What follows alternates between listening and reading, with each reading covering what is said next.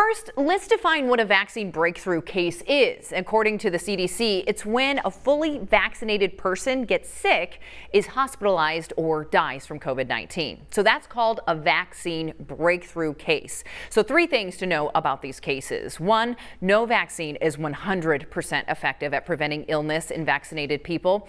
Just like you see in the flu shot, some folks can still come down with the flu.